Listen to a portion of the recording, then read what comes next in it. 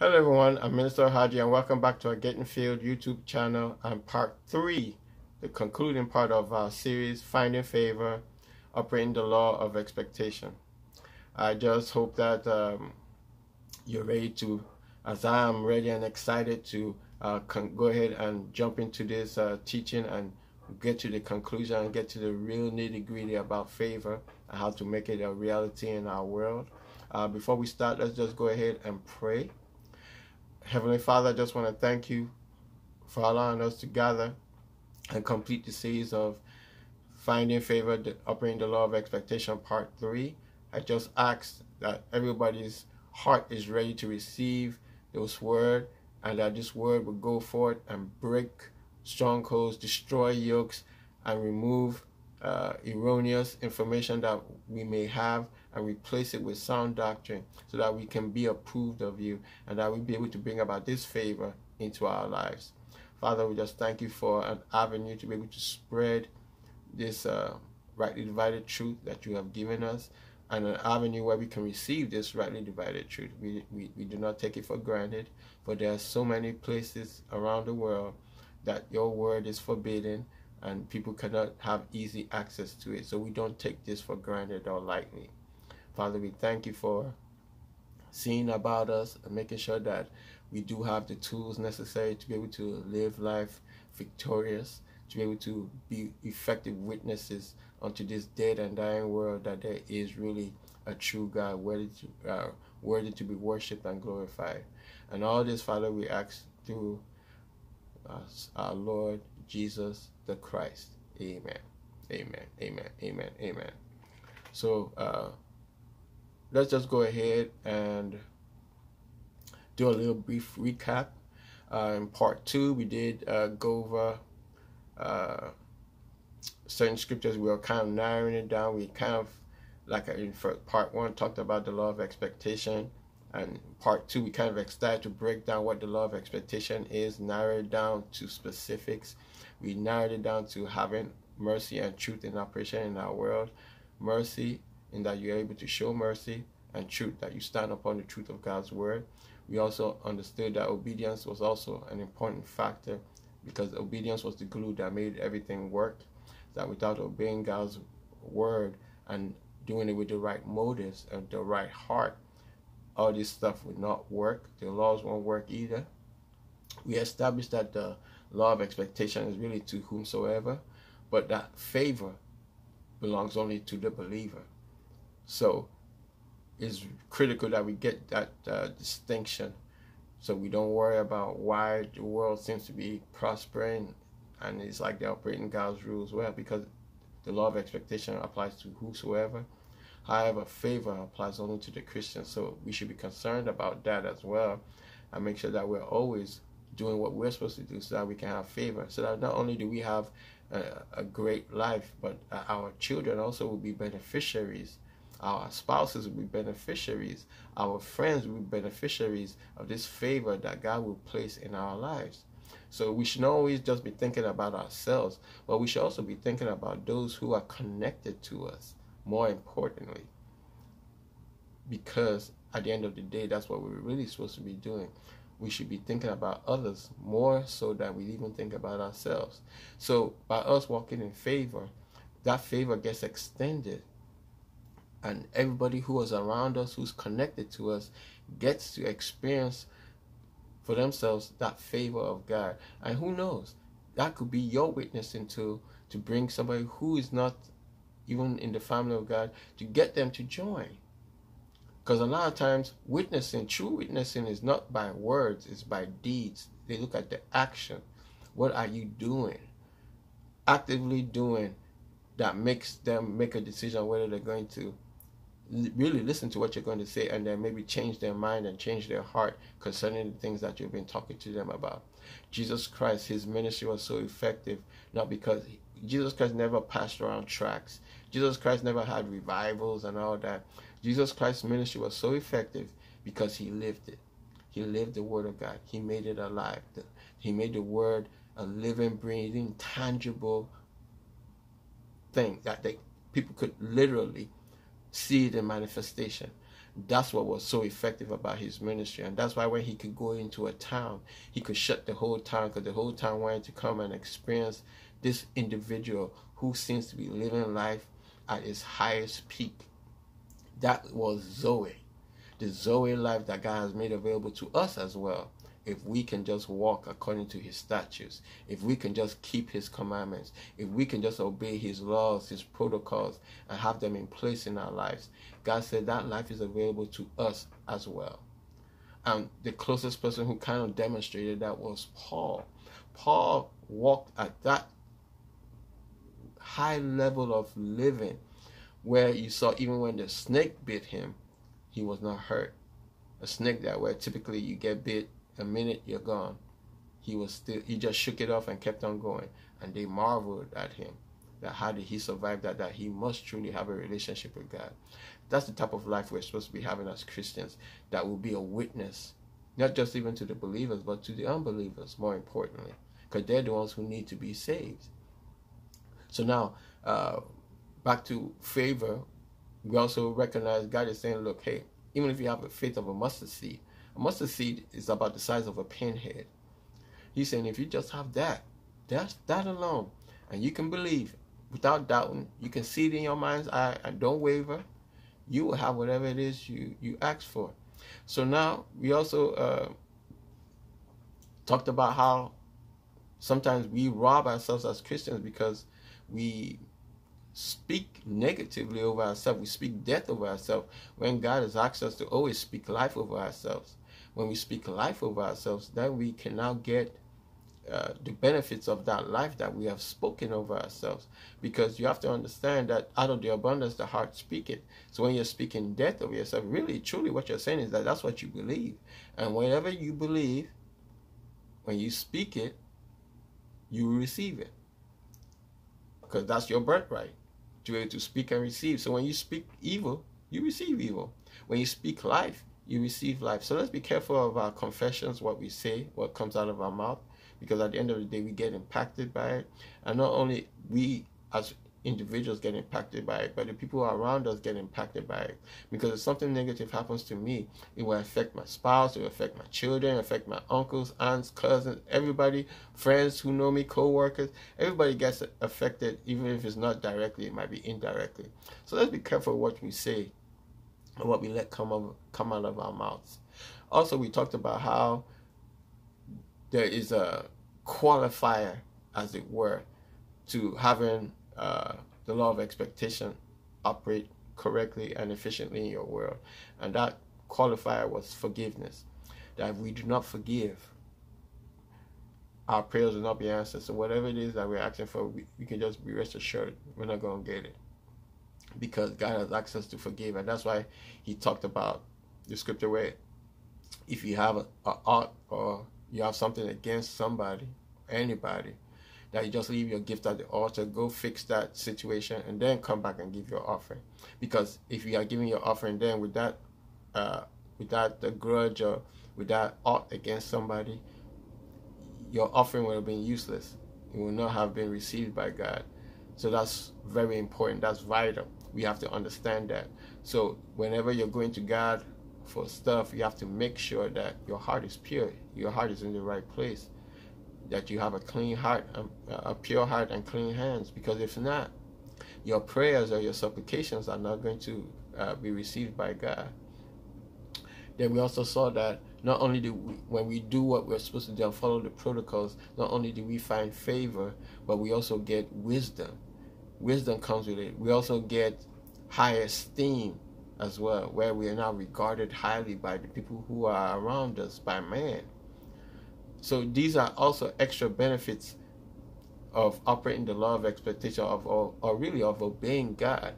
We get all these things. The law of expectation now works for us. We now have great wisdom. We now have this fellowship with God. We have peace. We have security. We're no longer anxious about things. We are content with where we are. All these beautiful things come about because we're obedient to God. And the main thing that we're talking about today also is that we also find favor. So you see, the word is always saying find favor. It doesn't say obtain favor. It says find favor, which means there's something you have to do to be able to uncover it. And the things you have to do to uncover it is what we're going over right now. The mercy, the truth, the obedience, the forgiveness. Then when you do all these things, now you uncover favor. Then you find it. So now let's go back to where we left off. I believe we left off at we just defined what favor was. And let's go to Psalms 103 verse 20, and I'm going to read it from the King James, and it says, "Bless the Lord, ye his angels that excel in strength and do his commandments, hearkening unto the voice of his word." Now this verse states that the angels are heeding to the voice of his word. Now, who gives voice to God's word? We do. We, the believers. So each time we speak God's word, we give voice to his word. When the angels hear his word given voice, guess what? They respond. They go do it. They carry it out. They make it come to pass. This is why your confessions, when we talk about what comes out your mouth, how it's so important. Instead of speaking death, speak life, God's word. When you speak God's word back to God, those angels have to move and go get it done. That is how you have, that's that birthright. When we talk about when you speak, it comes to pass. That's part of the reason why, because you are speaking the word of God. And the angels have no choice but to carry it out. Remember in Daniel chapter 10 verse 12, it is written that at the end of Daniel's 3 weeks of fasting and prayer for an answer from God, the angel Gabriel appeared to Daniel and said to him, "I have come because of your words." See, the angel Gabriel came because of his words. So, do you see how important it is about what comes out your mouth? So when you speak the word of God, the angels have no choice but to come and to do what it is that your word has said or has been, what was spoken in your words. Now, while doing this research, I came across something that seems to go against the word of God, a particular scripture that seems to counter what we're saying. And the reason why I'm going to go over it is, I could have just ignored it, but I always know that naysayers out there. There are people who are always trying to discredit or disprove that the word of God is true. So I just said, well, we just go ahead and nip everything up in one, nip it in the bud and go ahead and take care of everything in one swoop. And that verse is Proverbs 31:30 verse. The first part of the verse, and I'm from the King James. It says, "Favor is deceitful." Now, that seems to go against everything that we've talked about, because favor being deceitful, it seems like it's a bad thing. So now we just have to make sure that we get it in context, get everything in context, because if you parse something, then you might get a wrong understanding, a wrong meaning of what it really means or what's trying to be conveyed. So now we all understand that John chapter 10 verse 35, second part of the verse, I'm going to read a blended scripture from the King James, the ERV, the English Revised Version, the GNT, which is the Good News Translation, the Message Bible, and the Amplified Classic. It says, "Scripture cannot be broken. Scripture doesn't lie. It is always true. Scripture cannot be set aside or canceled or broken or annulled, because it is true forever." So now that puts us in direct opposition to what we just read about favor being deceitful. Now, the word deceitful, one of the definitions which now makes sense when you think about it, it means to be misleading. Deceitful means to be misleading. So now when we have this definition in the back of our mind, because this definition is perfect.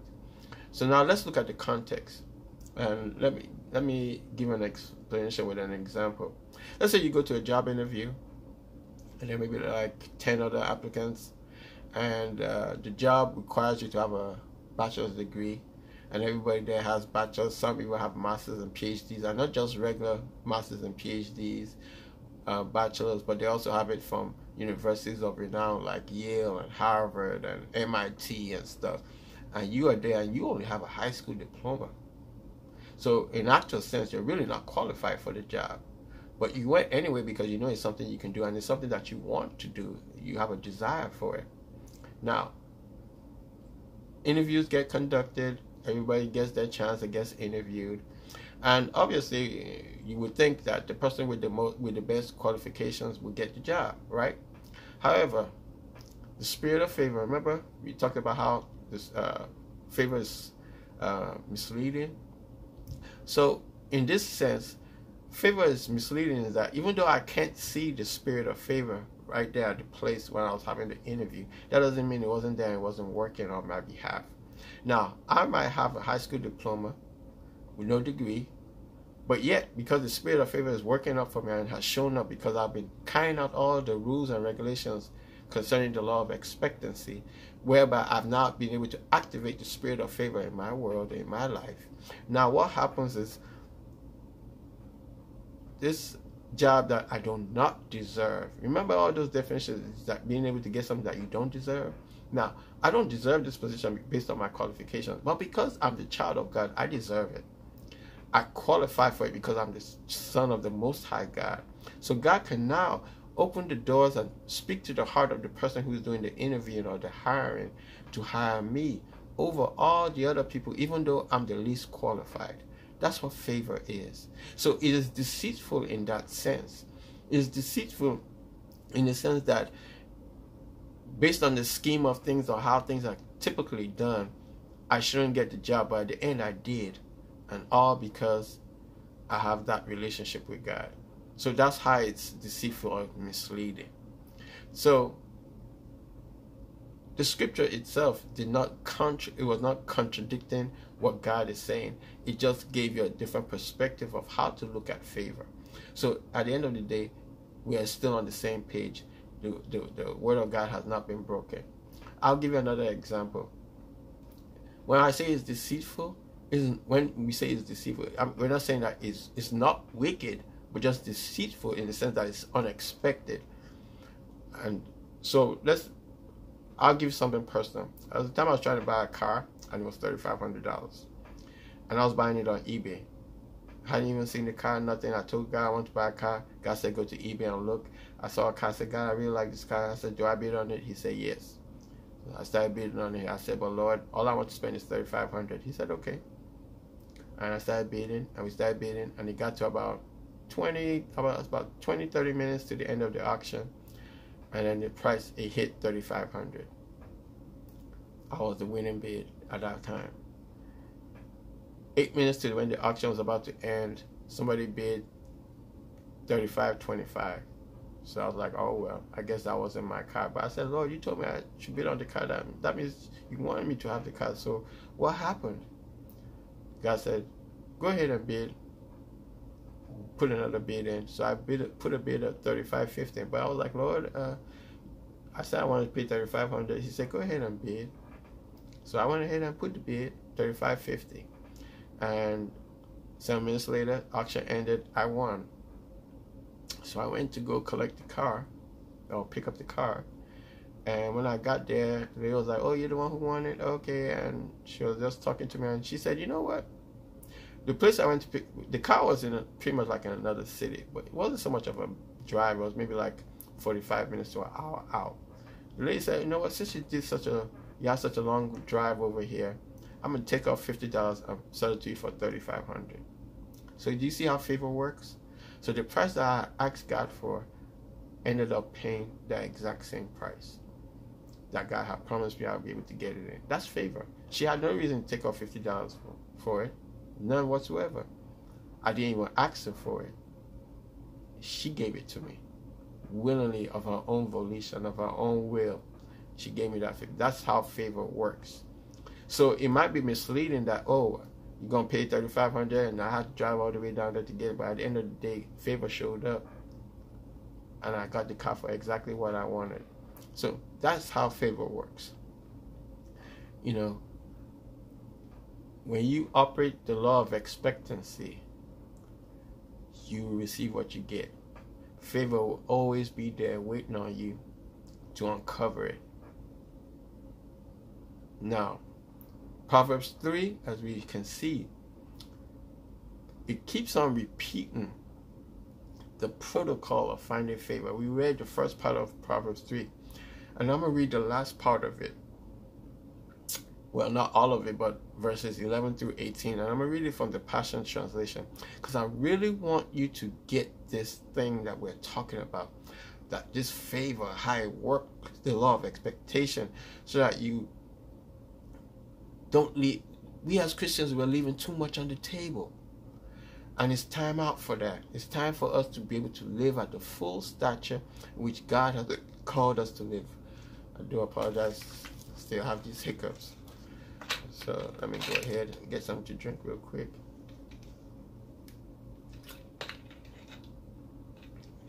And let's go ahead and read it. Proverbs 3, verse 11 through 18. On the Passion Translation. My child, when the Lord God speaks to you, never take his words lightly, and never be upset when he corrects you. For the Father's discipline comes only from his passionate love and pleasure for you. Even when it seems like his correction is harsh, it is still better than any father on earth gives to his child. Those who find true wisdom obtain the tools for understanding, the proper way to live, for they will have a fountain of blessing pouring into their lives.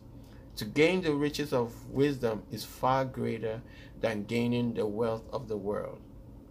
As wisdom increases, a great treasure is imparted, greater than many bars of refined gold. It is a more valuable commodity than gold and gemstones, for there is nothing you desire that could compare to her. Wisdom extends to you long life in one hand and wealth and promotion in the other. Out of her mouth flows righteousness, and her words release both law and mercy. The ways of wisdom are sweet, always drawing you into the place of wholeness. Seeking for her brings the discovery of untold blessings, for she is the healing tree of life to those who taste her fruits. Doesn't that sound like favor to you? Everything that we've been talking about, the obedience, the truth, the mercy, everything. See how it was just all summed up right here again, just rewritten in a different way, but the principles are the same. I am here today to tell you that no matter what you are worried about, no matter what you're going through, all you have to do is follow these simple instructions and ask God to cause favor. Now, while you're following the protocols, of course, to show up where you need it to be. And we're talking about today. To show up for you today. Not tomorrow, not next week, not next month, but today. I need you to have that faith of a mustard seed and go to God with expectation and say, okay, Father, this is what I need. I need it today. And then you do your part, as in obeying the rules and regulations concerning God, concerning mercy, concerning truth, concerning obedience and forgiveness, and you shall receive favor. So, I'm a mathematician. I love mathematics. And God always shows me scriptures in the form of mathematical formulas. So with this favor, he gave me a formula. And it is obedience plus mercy plus truth plus forgiveness equals favor.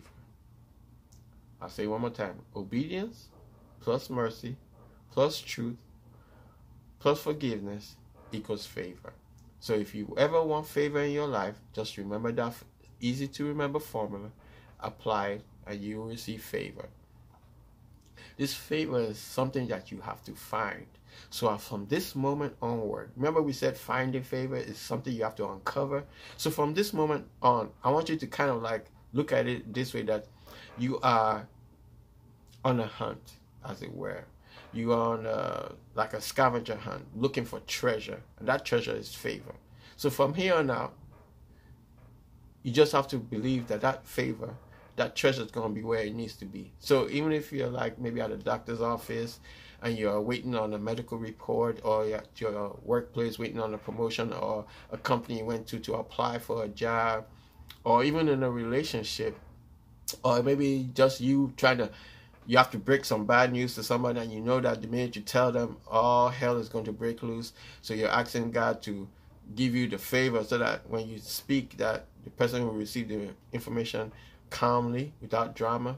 I mean, whatever the situation you find yourself in where you need favor, you need to exercise these laws, and you will surely obtain this favor, find this favor, uncover this favor in the situation.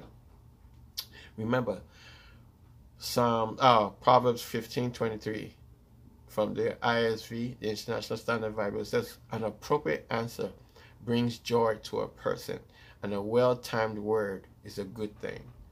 This teaching on favor is an appropriate answer, and I'm hoping it brought you joy, because now you have the protocols on how to bring about favor in your life. This word was well timed by God, because everything done in God's timing is done at the best time. So you might be like, wow, I wish I had this information 2 weeks ago. No, don't worry about that. You got the information at the right time when you need it the most. Trust me on that. Just exercise these laws and watch God come through for you. And that's all I have for you. Lord tell me to stop right there. So I would just say amen. Right on that. Exercise the laws and watch God come through for you. I just want to thank everybody, as always, for supporting me on this YouTube channel, Getting Filled. You could be doing a whole bunch of other things, especially today, being Labor Day in America, where you could be doing so many other things, but you decide to watch this video, and I definitely appreciate it. We don't take it for granted. Thank you for fellowshipping with us.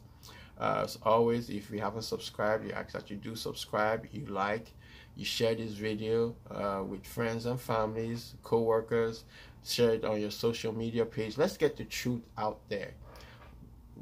We're so busy being bombarded with a bunch of foolishness out there, people fighting, people talking silly, people doing all these mimes that are ridiculous.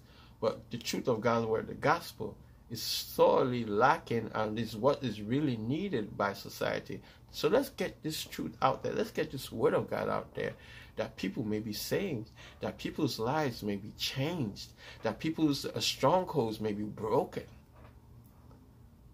that people may now have an opportunity once again, once they hear the truth, to mend their relationship with God, or to go deeper into God.